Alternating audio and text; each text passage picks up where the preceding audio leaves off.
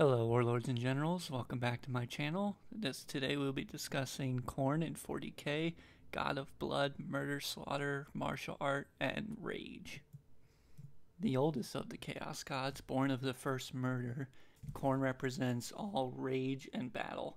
Also makes him the one Chaos God to constantly gain power and influence due to his aspect. He is also the God of honor and martial prowess. He favors those strong and skilled in melee combat, giving his followers more strength, ferocity, and combat, usually to the point they lose themselves to the rage. Khorne is also has an avid hatred for anything magical, so whenever you see a Khorne army march to war, you will never see a psyker within their ranks, meaning if they wish to take one, they need to ally with a other chaos faction or bring in demons from one of the other chaos gods. Khorne is often depicted as a gigantic muscular humanoid with dog-like angry features for a face. However, his face is usually covered by a skull adorned with the skull of conqueror kings. His exaggerated muscle-bound features are further exaggerated by the very thick, heavy overlapping plates of armor that he wears over his body to protect himself and to show himself as a true warrior god. Khorne sits upon the throne, the Skull of Thrones, or also known as the Skull Throne by his followers, which is both a famous or infamous object depending on your point of view and if you're an enemy or an ally to Khorne's mortal and demonic champions themselves. It is created from mountains of skulls of the slain, and collectively it is one skull of his champions surrounded by those who he slew and took the skulls of, just adding to the pile and further making it just more and more of a mountainous trophy collection for Khorne to sit upon. Skulls in this pile range anywhere from the strange and alien tyrannid skulls to the everyman living within the Imperium. However, regardless of how many bones and skulls and blood that Khorne receives, his quench for battle and murder is never fully satiated. He is always demanding tribute, and his tribute is simple: death, blood, and skulls. Always at Khorne's side, whether he is sitting at the throne or standing from it, is his two-handed sword, a weapon of such great destructive potential that it can slay worlds within a single swipe of its blade. It goes by many names: Woebringer, Warmaker, and the End of All Things are just a few of the names of this devastating weapon. On top of this, it has a very unique capability, or so it is rumored, that when Khorne wishes for his legions to spill forth into reality, he cuts a tear between the warp and any world he wishes for his demons to invade, so that they can spill forth from the depths of his hell-like landscape within his realm of chaos. Being built upon the foundations of murder and war, his realm of chaos is constantly ringing with the echoes of battle and the call of war horns, and those constantly dying on the fields of battle within his realm, forever satiating or attempting to his lust for battle and blood. Within the center of his realm sits the brass citadel, where the skull throne is contained within. It is lit by a great fire pit, which those cowards who ran from battle and were cut down by true warriors, those souls feed this fire for all eternity. It dimly lights within the brass citadel, which Khorne's unholy castle is made from unholy steel and marble that is veined with blood on the inside of it anyway, and is constantly patrolled by Khorne's chosen hound, which we will cover later in a different video. The outside of his castle has decorated gargoyles, to which any unfortunate who try to invade his citadel will spew forth magma-hot molten iron, drenching all those invaders in a very unfortunate demise of molten magma. And his moat, which normally would be filled with water, is instead filled with boiling blood of those who have been slain on battlefields, constant amounts of it. Beyond his citadel lies leagues upon leagues of barren land littered with bones. Packs of fleshhounds prowl these wastes as their territory. One distinct feature in this barren landscape is a gigantic crevice that is miles wide and inconceivably deep. It is said within a particular rage of Khornes that was so deep that no mortal or even demon could truly comprehend. He smote the earth with his sword, creating this gigantic crevice for all eternity. Occasionally, the canyon of death will overflow with blood, sweeping away all the bones, skulls, and corpses left behind in Khorne's realm, leaving it so that more can be put down and leaving a clean slate for newer battles to come into Khorne's realm and further the cycle of violence.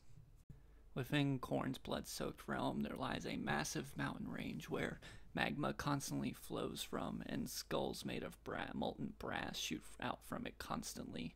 These mountains occasionally will spew forth countless amount of bloodthirsters to join the battles below the mountains and within all the realm of chaos.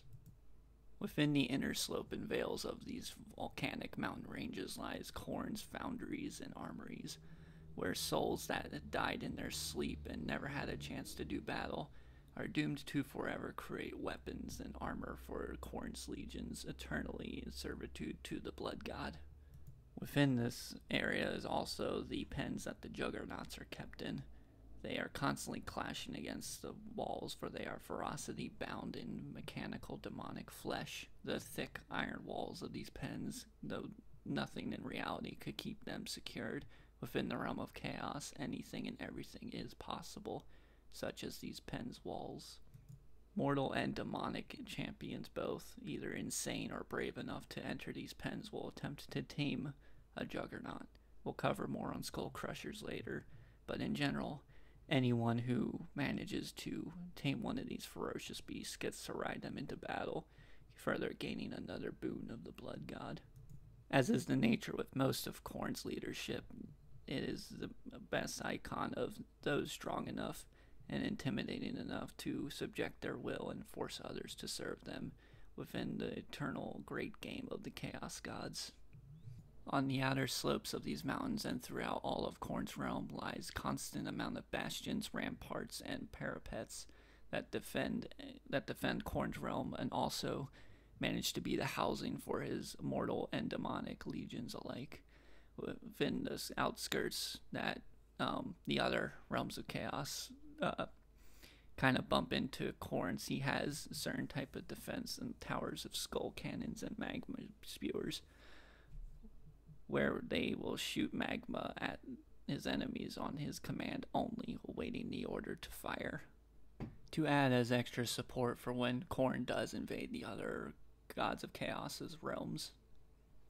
So the short of it, basically, Khorne's realm is filled with nothing but arid, blasted wastelands, volcanic mountains where his armories and foundries are located that arm his endless armies, and just constant battles everywhere. In the center, he sits upon his skull throne within the brass citadel. Constant war feeds this realm, and it will forever feed Khorne, for he has engineered war within the galaxy to never end. He will always exist. Even if the other gods may perish, he will always be there.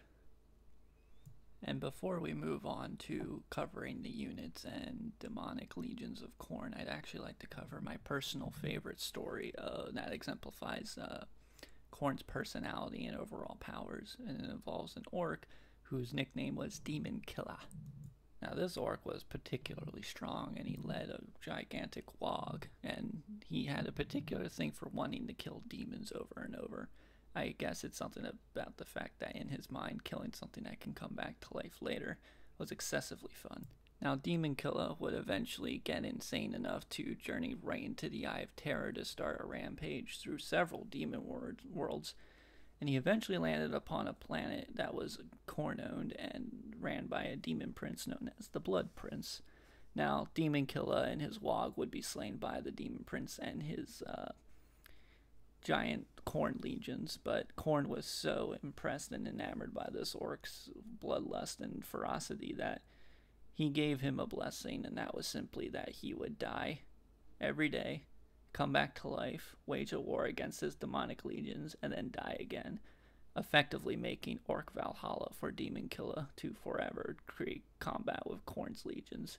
And that right there is the epitome of Khorne's personality and powers as a god. Now we move on to the units and members of Khorne's legions, starting with his most basic infantry, the Bloodletters. As with all the Chaos Gods, his demons represent his aspects of what makes him his specific entity as a Chaos God.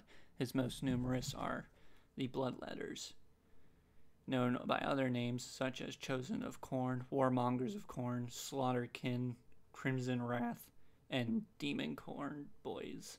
They are known to march single file into combat, but as soon as they get even close to being able to shed blood, they instantly sprint into slaughter and break rank, becoming nothing but mad rabble of brutes slaying their foes left and right, trying to cause as much slaughter and blood dropping as they can in the name of Khorne.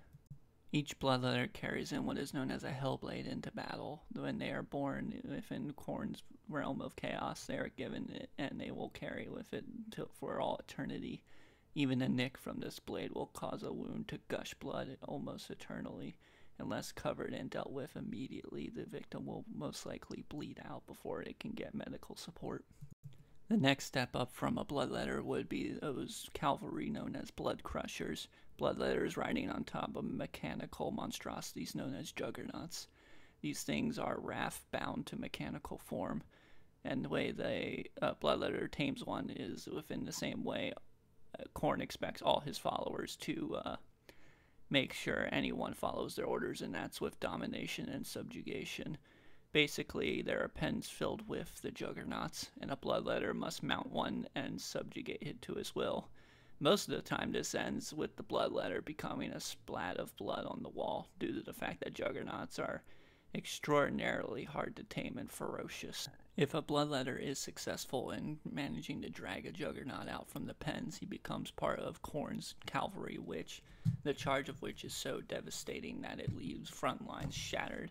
Anyone in their way tends to be trampled or impaled by the juggernaut's horn. There's also a subtype of blood crushers known as blood stalkers, who specialize in crushing scouting forces and flanking enemy rears to create devastating effects to the enemy's morale and overall formations. Heralds are Bloodletters who have been promoted to a leadership role within Khorne's legions, and how a herald is selected is all aspiring heralds are put into what's known as the skull pit and will fight each other until one remains. That one will receive the power of all the other aspiring champions that stepped into the ring, and will swell with power, as well as his blade morphing with him into a blade of blood rather than just a normal hellblade. These Bloodletters, who show greater strength than the rest of their kin, can be broken down into many different roles that take on different names to lead Khorne's murderous throng into battle. Bloodmasters are the foot variant of this role. They're given the title due to the noteworthy acts of violence and their murderous tendencies. They withhold these murderous tendencies and use their malice to direct the hordes of Khorne, heightening the bloodlust already within each Bloodletter. For those Bloodletters that prefer the devastating cavalry charge, there are the Skull Masters, who lead the cavalry, the Skull Crushers, into battle, devastating front lines, and any who are not trampled or gored by the Juggernaut will soon be slayed by the Skull Master's blade. Next are on to Khorne's Flesh Hounds. Those who offend Khorne are cowards that run from battle. These are his attack hounds he sends after these cowards that deserve no place on a battlefield or even deserve to live in Khorne's eyes. Those that survive an encounter with these horrifying warp entities comment on how they are haunted by howls echoing in their mind from Khorne's attack hounds.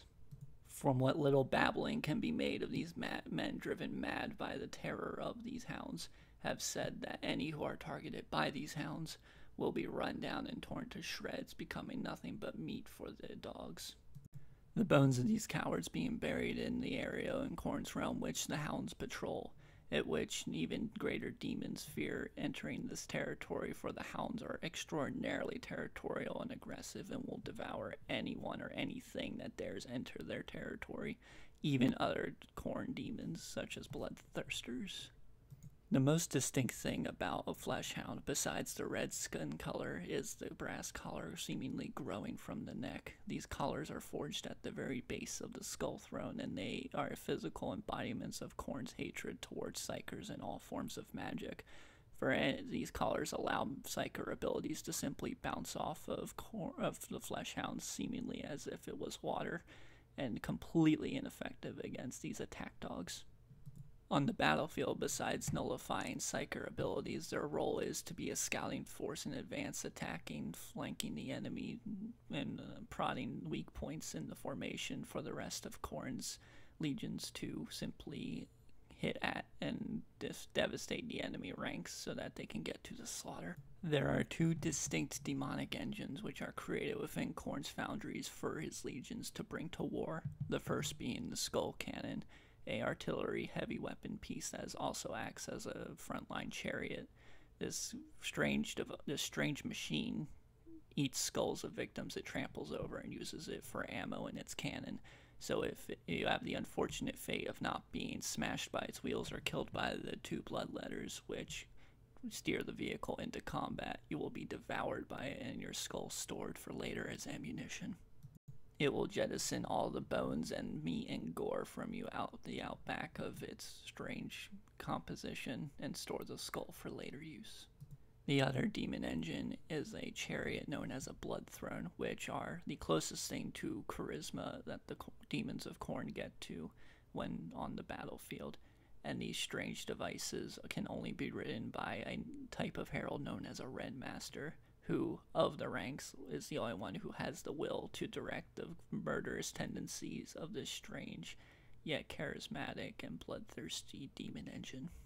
Though the acts a Red Master must commit to become a Red Master and ride this very powerful charismatic device is not even known to the Inquisition of the Ordo Malleus, for it is a complete mystery, and inconceivable acts of violence must be perpetrated for it to acquire it, though nothing proof or concrete has ever come up on how. Echoing the mighty dais that Khorne sits upon the skull throne, this chariot charges into battle, being a locus of rage and strength for the legions of Khorne, as it leads its bloodletters into battle, causing them to become even more bloodthirsty and murderous in their rampages. A blood throne will charge right to worthy foes so that the Red Master can kill it and claim the skull for Khorne. Any who get in the way of the Red Master to its prize will be trampled underneath, and any who survive the charge will be slayed by the two bloodletters that ride with him, who are very well practiced in this art of killing those who are not impaled or destroyed by the initial charge of the blood throne. Those the Red Master kill himself will be adorned, their skulls will be adorned on the blood throne itself. Thus, more ancient models of the blood throne will have Eldar Autarchs, Orc Chieftains, Space Marine Chapter Masters, and many other worthy opponents' skulls adorning these demonic devices. At the top of the food chain of Khorne's army lie the Bloodthirsters. There are 8 types of Bloodthirsters, each following a different path to violence and slaughter. But do not be fooled, these are not just mindless servants of Khorne. They are incredibly intelligent and the greatest swordsmen and weapon masters within Khorne's legion. They are also excessively strong and destructive in their way. Standing several feet tall, or at least stories tall, the Bloodthirsters will often tower among the Khorne demon legions, being the icon of the leaders of said legion when they go into battle. The physical appearance of these demons is the traditional demonic icon-like kind of look. They are tall, red-skinned, dog-faced, leather wings and horns adorn their head. The 8 ranks of the Bloodthirsters all respect a different aspect of Khorne's personality in warfare, though to assume even the lowest ranks of these 8 is the weaker of them is to assume only that you will die as well as the fact any who assume that these brutes are sluggish and not fast at all will meet a swift and very bloody demise at their hands.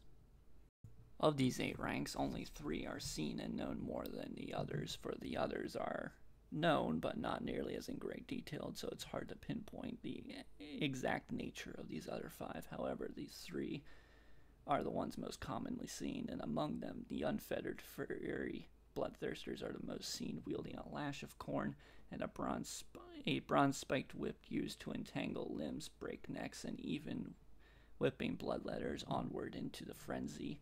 On the other hand is an axe of Khorne, a giant axe able to cleave tanks in half. Bloodthirsters of incessant rage are the most savage of the 8 ranks, having the fire of Khorne forge put into their chest. So deep and great is this rage that it adds enough strength for them to wield a giant bronze axe of Khorne, as tall as a fortress gates. Those following in the wake of the carnage are driven into frenzy from its furnace-hot rage. The third amongst this are usually heralded by bat-winged shadows as it closes in on its prey. These are the wrath of Khorne bloodthirsters, and unlike the other 2 previously mentioned, they are hunters rather than just straight-up slaughterers and berserkers. They hunt down the mightiest foe on the battlefield and the enemies of Khorne, and humble them in battle with one-on-one duels in combat.